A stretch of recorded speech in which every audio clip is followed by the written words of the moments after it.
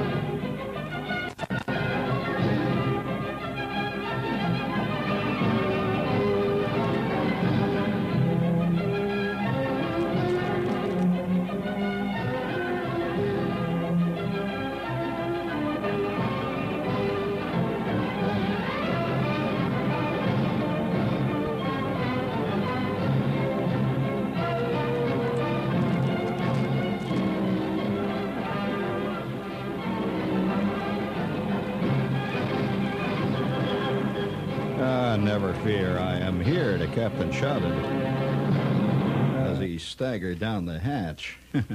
Have a note here from somebody who says, Shepherd, we have spent our last 5 years traveling the world looking for the worst bottle of beer that we can find. The worst. I mean, most people spend their life looking for good things. But there, of course, there is a certain cult of ugliness in our world today where people look for the worst. And many of us just get it without looking for it, actually, But this letter says, we've found the worst bottle of beer that we have been able to determine throughout the entire Western world. He says, we did not get into the Far East. He says, there must be some beauties over there. But we finally settled on this bottle of beer, and they sent a bottle of it to me.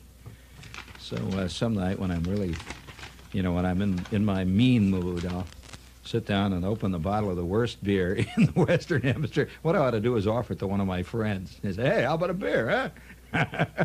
And where do you think the worst bottle of beer was made? No. Indiana Harbor, Indiana's close. There's a beer out there that they claim is made from the waters of the totally mucked up Calumet River. That's just a rumor, but yeah, it's a green beer, as a matter of fact. And often opening up a bottle of that beer out there, it's not at all unusual to find a small dead pollywog, maybe a snail or something in it, because it does come, it's from the waters of the sparkling Minnetonka. I don't know whether you've seen the Minnetonka lately. I'll tell you this, you wouldn't want to swim in it. Where do you think the worst bottle of beer was made, though, according to these guys? Well, I'll tell you, Costa Rica. He says it's a terrible bottle of beer. He says, in fact, when they were there, they didn't even see anybody drinking it. He says, so bad that the natives there wouldn't drink it. He says, it was just bad news. He said, however, he did see one guy drinking this beer. The only guy he saw was at a cockfight there. And it says it was a real raunchy evening all the way down the line. The walls were sweating and the cops were running around outside and fights were breaking out. And he said, and this guy was drinking about it, this unbelievably bad beer. So I just thought you ought to know that's the kind of listener we got. It's obviously not the Johnny Carson crowd, right? It's certainly not the Mike Douglas crowd. Oh, hiya, Mike. Oh, he's so cute. It's a whole different ball game. So would you please give the worst beer in the world a little cheer there, James, please? Thank you. Absolutely. Boy, it takes a lot of courage to turn out a totally rotten product. Thank you. Oh, very good. Keep that. We may need that later on. Speaking of beer, I must say, hey, good news, speaking of beer. Our television show's coming back on the air in July, and it'll be on through October. So if you missed the famous beer show, which caused a lot of talk around the country, that's part of that series. It's about number 3, I think. Beer, the mother of us all. Right, that's how it opens up. You know, speaking of great beer, though, the best beer I had ever, really, that I can recall. I'm not a beer freak. I really am not. I'm not a beer cuckoo. Not at all. I little bourbon now and again, but not beer much. Beer, you know. Beer to me is for people who have just graduated from Pepsi and have not quite made it into the big leagues. Jim's thinking about that. Okay. One night in the middle of Nigeria, when the temperature was hovering about 115 degrees, and that was nighttime temperature. Let me tell you, in the daytime temperature, I'll tell you, all you had to do, you know the old expression of how you could take an egg and you could fry the egg on the sidewalk. You've heard that in hot weather. It's nothing compared to Nigeria. Do you know that the chickens over there were laying hard-boiled eggs? That's how hot it was. And you like that, huh? But it was mean, I'll tell you. And I came into this place. It was outside of a town called Jos, J-O-S. And that's right in the interior, man. I'm way in the interior. So was it hot. Before we got there, it was hot. Later on, when we got to Jos, which is up on a plateau, it got cool. But before that, it was hotter than the hinges of hell. And we stopped at a place, me and this guy that were in this car. And it was just bad news. And hot, and we pulled into this place, and there were a couple of guys sitting in there. It was just, a little place made out of logs and a couple of palm fronds and stuff. And we got out of this Land Rover, and even the Land Rover's tongue was hanging out. And we went into this place, see, and they had the house was made entirely out of Coca-Cola signs. Have you ever seen places like that? Well, this was made entirely out of Coke signs, and we go in there. I figured anything to drink. I'm not a Coke fan at all. I'm not, but anything. And when you're in places like that, you don't just stop and say, "Give me a glass of water." You have a glass of water, and you're liable to wind up with no liver, everything else. So that's true. So I just not out of self-preservation. So I walk in. I said, "Shee." The guy said, "You want beer?" I said, "Yeah."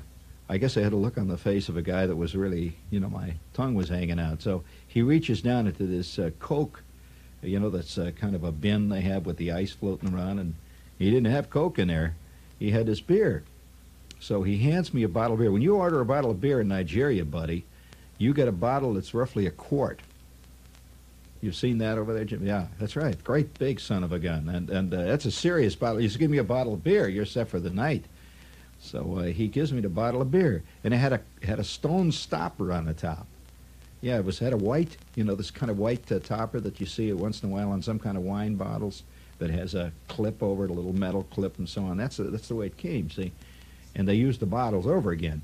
So I get the bottle of beer. I figure, it's got a white stopper, and obviously it must be flat. I figured, but no, I just, and I took the bottle of beer and I poured it out into this plastic cup that they gave me to drink it out of. And it was cold. It was actually cold. And when you're in a place where it's really tropical, man, you really appreciate anything that's cold. I mean, anything that's cold. Anything. And so this was cold. I couldn't believe it. And I poured this beer into the plastic cup. It was a green plastic cup with a green plastic handle on it. And it had some ad on the side for some paint company or something. Yeah, it showed a guy with a paintbrush painting the house. So I poured the beer into this thing, and it had a rather reasonable head. It was but a thicker head than we're used to. Our heads are very light and bubbly. This was kind of a head that looked a little bit like whipped cream or something. See, so I poured it out, and I took a taste of that beer. And at that point, I realized that I can understand the beer mystique. I really can. It tasted so great. So me and this guy drank our quart of beer apiece and got back in the Jeep. And it was an hour and a half. We traveled on the wrong road. We didn't care. We traveled completely in the wrong direction, heading towards a town called Kano, which would have gotten us into a hell of a lot of trouble because there was a war going on there. We didn't care. But it was really good beer. It was called Red Star beer. You ever hear of it? You know, it's a big beer in Nigeria. I didn't think... You can't get that at Atlantic City. No, they don't have it there. But this is not a show about beer tonight. Not at all. So for those of you out there that are searchers for perfection... And you know, when you search for something totally rotten, you can also be searching for a form of perfection. Did you ever think about it that way? That something that is the worst of its kind is as rare as something that's the best of its kind, right? Would you please give me that commercial that I brought in there? Just hold it. Now, here's a commercial. I'm playing just for you. This is not a commercial. Hold it, Jim. Hold it, Jim. That's it. Now, this is stop it right there. I'll bet not one of you, unless you've traveled much in certain parts of the South and certain parts of the far North, occasionally in places like Waterville, Maine. Yeah, just stop it right there. Just hold it there. I'll bet you have never heard a chewing tobacco commercial. You just don't hear them in New York. Do you know that if you go down when you get down south of, I would say roughly, Richmond, Virginia, as you travel down there and you go into any place like a Howard Johnson or something, and they have a cigarette machine and they have a couple of cigars in the cigarette machine, they will also have tins of snuff, usually Copenhagen snuff, and they will also have chewing tobacco in the cigarette machines. You just don't see that in New York. And do you want to hear a chewing tobacco commercial? If you've never heard a goodie, every ball player chews tobacco, or at least a lot of them. So hit the chewing tobacco. This is not a commercial. I'm just playing this so you can hear it. Selling brand, chews best because it's double picked. Tastes best because it's double dipped. Double dipped. Beechnut chewing tobacco, America's largest selling brand. Beechnut is the most popular chewing tobacco in America because Beechnut chews best and tastes best. You see, only Beechnut is double-picked for cleaner chewing, double-dipped to give you longer-lasting flavor. No other chewing tobacco chews so clean and tastes so good. Try Beechnut chewing tobacco today. Beechnut chewing tobacco, America's largest selling brand. Chews best because it's double-picked. Tastes best because it's double-dipped. Beechnut chewing tobacco, America's largest selling brand. Patooey. Beechnut. Now, quick. I'll test your Americana quotient. What are the names of some other very famous chewing tobaccos? That was Beechnut, double dipped. What are some of the others? You mean you don't know? Well, there's some famous ones around. You've never heard of Red Man? You have ever seen it? It comes in with a big Indian on the front. There's another one called 8 Hour Day. Yeah, 8 Hour Day. That's, supposed to last a whole day. And when you work in a steel mill, that's important. So they have one called 8 Hour Day. And then there's Navy Cut Plug. You never heard of that one? You've never heard of Apple Plug? Of course. Have you ever heard of what's one that's it's got a twist? It's a twist, something twist, and the tobacco comes in like a quid and it's twisted. You've seen that? Yeah, you've seen it. Sure. You ever try it? You have? Well, that's the way I feel about it. Terrible. It's incredible. But to those who like it, I mean, you can't put it down. That's the way it goes. Snuff. Have you ever tried snuff? Well, now that's supposed to be very elegant. There's been a resurgence of snuffery. Yes, there has been. And there's some elegant snuff places now popping out in New York. If you haven't got them in your hometown yet, there's a place on Madison Avenue that specializes in very elegant snuff and snuff boxes. And a lot of these very elegant account executives, with the skinny ties and the very skinny suits, they go in there and they buy themselves snuff. You can get all kinds of stuff. For example, you can get snuff that's nasturtium flavored. Yeah, it sounds bad, doesn't it? But you can get snuff that's has attar of roses in it. You can get snuff that's has elixir of peach. How How about that one? Yes, and you can get apple blossom snuff, and you can get jasmine. That's good. Oh, that'll cause a lot of excitement down in the copy department. You start using jasmine snuff, and wowee, almost anything's liable to happen. They have, yeah, and they have these little elegant snuff boxes. And one of the real ways to make real points in this town is by the products you use. Now, you know, the further out in the boonies you live, the more you think in terms of the old style status symbols, like a Cadillac. A Cadillac is no longer a status symbol in New York at all. Hasn't been for a long time. On the other hand, either is a Mercedes, you see, any longer. A status symbol, you see, is to have yourself a 37-speed Bulgarian bike. Now, there you got something going, say. It doesn't matter whether it works or not. Oh, yes, I know the prized possession of a guy that I know. He has a Ukrainian wristwatch. Keeps terrible time, but he's constantly flashing his Ukrainian wristwatch, and it has these Russian figures on it instead of 1, 2, 3. You know, he looks at the time.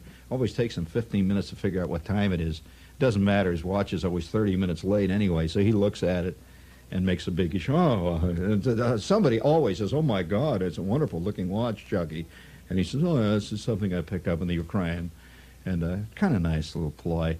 Another thing, of course, is the products you actually use. Now, if you think that you're making real points by using gold-tipped Rameses cigarettes, just the kind that, or Ramesses, do you prefer that? The Egyptian cigarettes with the ivory tip, the kind that, what famous detective always began by taking out an elegant gold-tipped Ramesses cigarette that was hand-rolled for him in Cairo?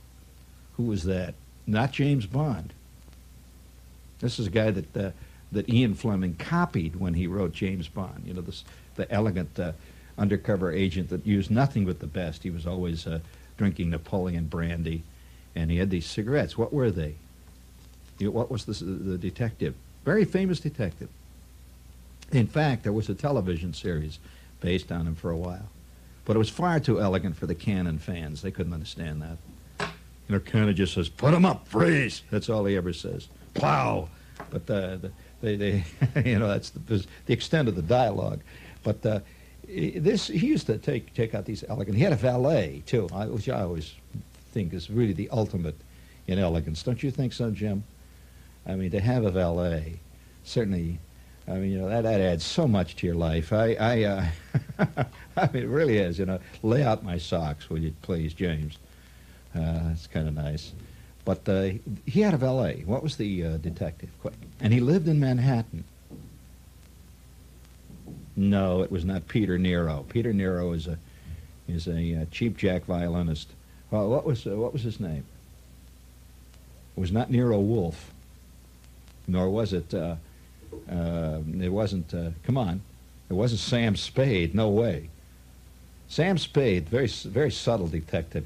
I mean, that is, the dialogue consisted of, a big blonde walked in, I hit her in the gut and said, "What do you want, baby?" That's Sam Spade was the direct lineal ancestor to a later detective who was written by whom? A detective who had the name of a piece of carpenter's equipment, is his name. Mike Hammer. And who wrote Mike Hammer? Who created Mike Hammer? Deathless Prose. No Way to Kill It. That stuff was, it's deathless. Who was it? Of course, this detective I'm talking about, this elegant detective who lived on New York's fashionable East Side, he also, he was always going out to first nights and things like that. And he was always discovered in his study, where he had a world-renowned collection of first folio Shakespeare, and his collection of rare South American butterflies too rivaled that of the New York Museum of Natural History, and he was always very elegant, and he was always sitting there when a message would come. He's in his study. He's reading rare volumes of Sanskrit prose, usually Persian poets. He's reading this, and he lights up this Egyptian cigarette that were flown into him specially by this airline that did nothing but fly cigarettes to him, and they were they were gold tipped with actual 14-karat gold leaf, by the way. This is truly elegant. And once in a while he would offer a friend of his an ivory tipped one, which was a second rate, the real ivory, you see. And he gets the message. A message arrives, and at that moment he reaches over and he pulls the velvet rope next to him, summoning his valet. And his valet appears soundlessly. He's always waiting to be called, see, and he appears soundlessly, dressed in impeccable morning clothes, or evening clothes as it demands. And at that point, our detective would say to his valet, would you please lay out my walking bags? The case is afoot. And well, his walking bags, you know what a walking bag, those are those kind of knickers, say, and at that point, the case would begin. Who was this detective? Très elegant. And he was a formidable intellectual. And he pursued the criminals because of the chase, of the game. He was not a fighter for good or evil, but the chase was what got him. Who was it? Oh, ho, ho, ho. Yes. Hey, you know, speaking of American culture, I had a very interesting experience the other day, and I'll report it just as it happened. And not really happened. I was with a friend whose hobby is varmint spotting. You know what varmint spotting is? You ever do it? Well, if you begin to open your eyes, really open your eyes when you ride in a car. Many people don't. They stare straight ahead like they're mesmerized, or they sit and they listen to the radio like they're mesmerized. In either case, their head's asleep. So, if you watch as you drive around in your car, you will be able to see just driving. I'm talking about driving. It's a very interesting hobby because it's something you don't do by actually going to do it. And in short, if you go to ski, you go to ski. And you make an effort to be where there is skiing. But in this case, the essence of this type of hobby is to never go someplace specifically to do it. In other words, it's part of what happens as you do it. It's like a found hobby. Now, to spot varmints from the car, just driving. Now, I'm not saying drive up to Maine so that you can look for a bear or something. As you drive along, you see an animal. Well, that's a varmint. And to be able to identify it as what it is and to actually see it from the road, you'd be surprised at the number of kinds of animals. In fact, this person has logged so far, keeps a log, incidentally, has logged 24 different kinds of animals seen from the car just driving along. Now, not kinds of birds, different types of birds, different species of animals. Now, how do you like that? Now stop and think in your mind what you've seen, what kind of animals you've seen. You've probably seen a deer. You've probably seen a rabbit. You've probably seen an occasional fox. Well, this person has logged 3 kinds of foxes. Not only the usual, the common variety of, what do they call it, the brown or common fox. There's the silver. She also spotted a magnificent red fox with the black ears, which is quite a rare animal these days. What other animals have you seen? A what? Groundhog? All right. Possum? Okay. Go ahead. Woodchuck? Skunk? Okay. Owl? That looks like an owl. Raccoon? Raccoon. All right, go ahead. Now you've got about 8. You're just beginning. Now, you've probably seen squirrels, right? You've probably seen a snake or 2, correct? All right, now we're up to about 10. Go on. Now you get into the exotics. Well, I'll tell you what we spotted the other day. We're riding along a road. It's a fantastic sight. In all the time I've driven all over America, I've never seen anything like this. And I've been some wild places. For those of you who know my television show, you know that I've been in some pretty remote places, including north of the Arctic Circle and down in the Everglades, but I've never seen anything like this. And it just happened. Incidentally, that's one of the things about varmint spotting, is that it happens when you least are ready for it, expect it. You have to be very alert because many of these animals that you see are very shy animals. They don't just come and cross the road. You know, they don't have a sign by the side of the road that says mink crossing. No way. Have you seen a mink from the road? You have seen a mink. That's not a wild mink is quite a rare creature. All right, you've seen a mink. Where'd you see it? Right here, New York? Upstate New York? Well, that's possible. But nevertheless, this was one of the most exotic things I've ever seen from the car, especially since this creature is usually a deep woods creature and is found in places where it's not ordinary. You know, you got to go, and you have to be very careful because this is a very sensitive creature. I couldn't believe what I was seeing. We're driving along when all of a sudden, came right on the road. It was a two-lane highway, divided highway with a median in between, you know, 2 lanes on each side, one going one way, one going the other. When all of a sudden, crossing the other highway, coming towards us, but just almost directly even with the car, and then as we were going along, it was behind us, of course, were 2 magnificent, and don't tell me you've seen these, I know you haven't, 2 magnificent wild turkeys. That is a rare creature. Have you ever seen a wild turkey? Most people have never seen them. Now, I have never seen a wild turkey. I know that in certain parts of the country you can go and hunt them, and it's difficult to find them. But here were 2 magnificent wild turkeys crossing the road this past week, and they were big, really beautiful, about yay high.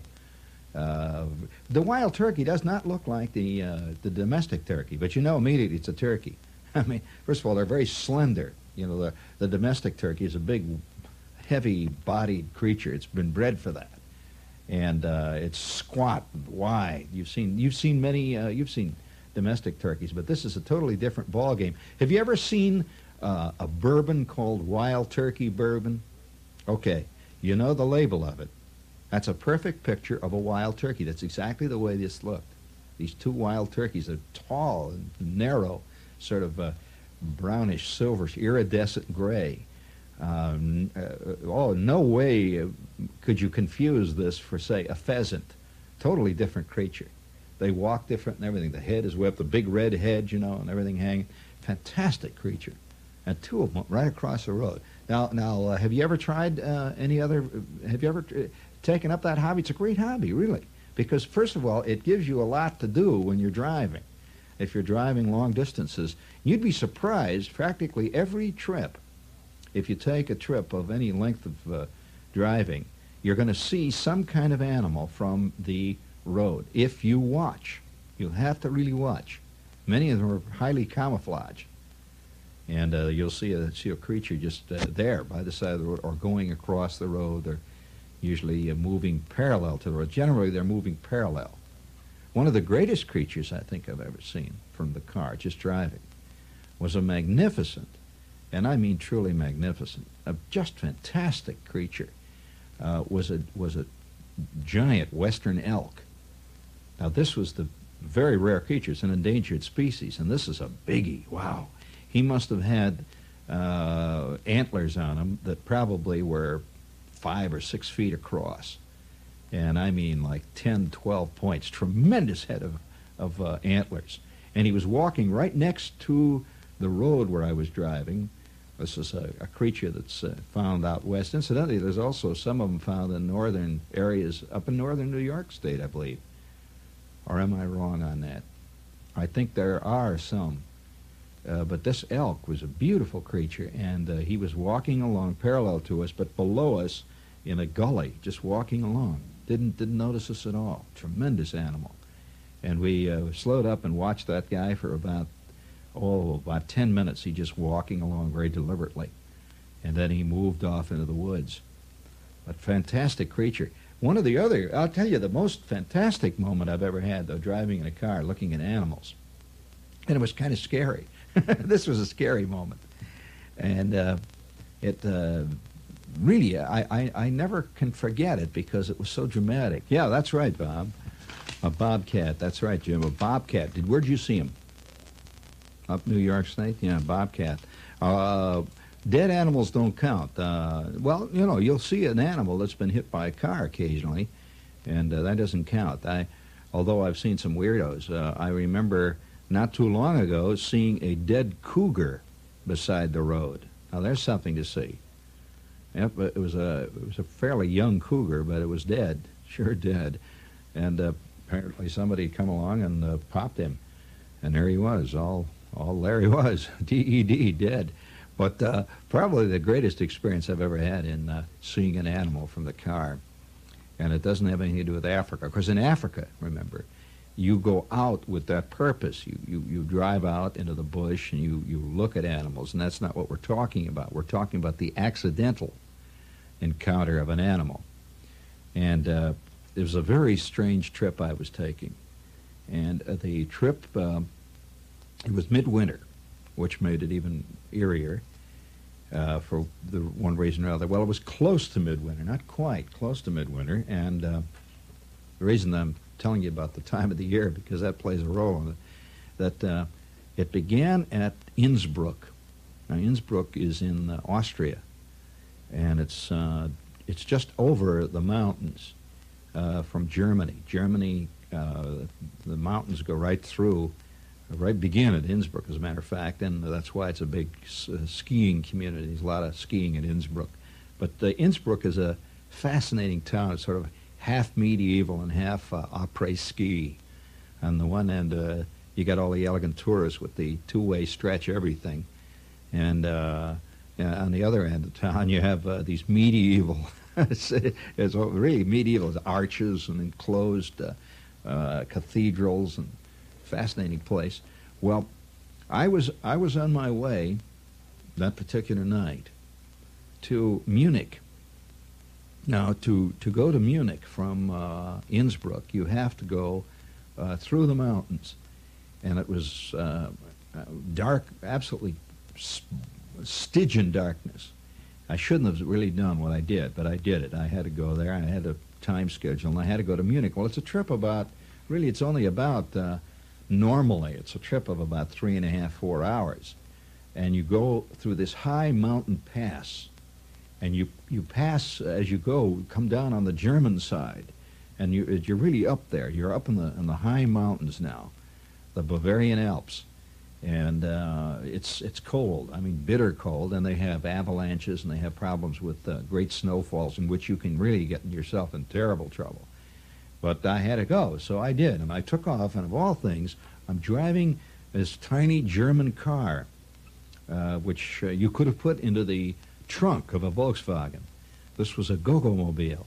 It's a little tiny car with about probably a U.S. horsepower, about 30 horsepower engine, and it's a tiny glass enclosed little machine with very minimal heating facilities in it, if any, and a tiny radio that was terrible. And so I was driving by myself, and I drove out of Innsbruck just at twilight, and it immediately got dark. It was winter. And I drove along the river there for a while. It comes into Innsbruck. Beautiful country, but it was dark by now. And I started to climb in the mountains and up towards the pass. And absolutely nobody else on the road, just me and that car with very dim lights. That was another thing that made it difficult. These lights were terrible.